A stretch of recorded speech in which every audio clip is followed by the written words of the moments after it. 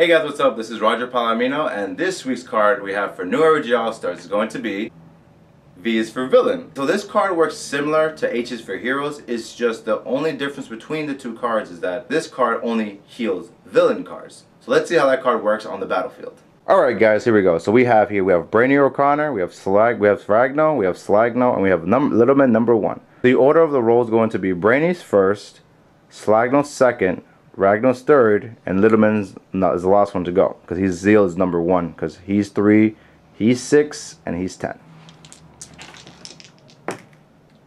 Brainy rolls a 9.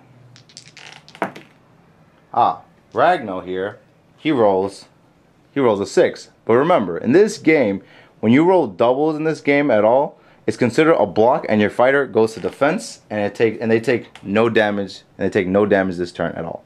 So he's safe from damage this turn. Slagno, he rolls a 5, and Littleman number 1 drops the die. Littleman number 1 rolls a 3. Brainy's the winner this turn. Ragno blocks, so he's not taking no damage this turn. So Slagno and Littleman number 1 will take damage this turn. So Slagno draws from the backup deck first. He drew a yellow card, so he gets to keep that card. And Littleman number 1, there we go. He drew V is for Villain. Every fighter that has a V on their character, therefore they get to turn down 1 star on their fighter. So Littleman number 1 and Slagno get to turn down their card because they have a V. As opposed to Brainy and Ragnar, we can see they both have H's. That's the effect of V is for Villain.